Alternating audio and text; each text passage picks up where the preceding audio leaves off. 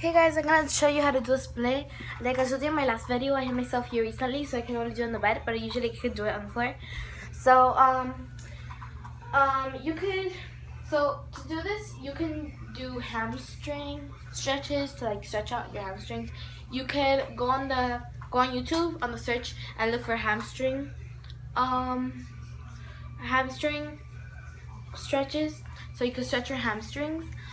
So basically the most good one is this one. You do it like that, and then just go like that back, and just try to grab your leg and pull it here.